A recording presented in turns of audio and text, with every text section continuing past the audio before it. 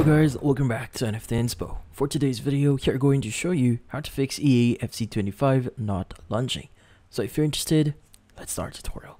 In this case, if the EA FC25 is not launching on your PC here, there's a bunch of things that you could do here.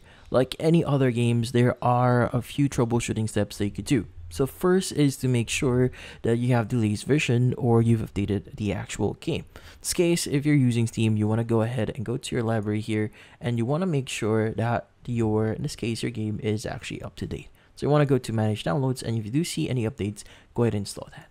Now in this case, another thing that you can do here is you want to look for FC25 here. For example, you can go ahead and right click on the following game here. You want to go to properties. From here, you want to go to the install files and you want to go ahead and click on verify integrity of game files. Now, sometimes doing this can actually solve this issue. Now, another thing that you could do here is to basically change your properties on the actual game. So, for example, if this is FC25, go ahead and right click on FC25 and you want to go to properties. And under properties, you want to go ahead and go to compatibility. And from here, you want to go ahead and click on run this program in compatibility mode. Set this to Windows 8.